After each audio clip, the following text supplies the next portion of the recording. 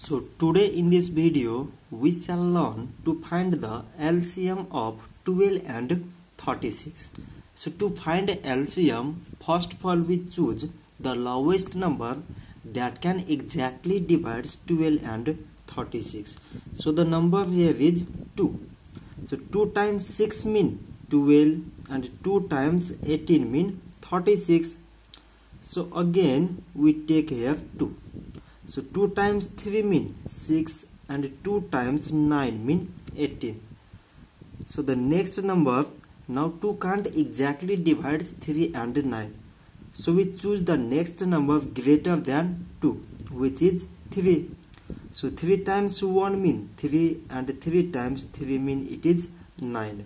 So its LCM is equal to, from this part it is 2 times 2 times 3, and from this part it is 1 times 3. So 2 times 2 mean 4, 4 times 3 mean 12, 12 times 1 mean 12, and 12 times 3 mean it is 36. So 36 is the LCM of 12 and 36. So this much for today, and thanks for watching.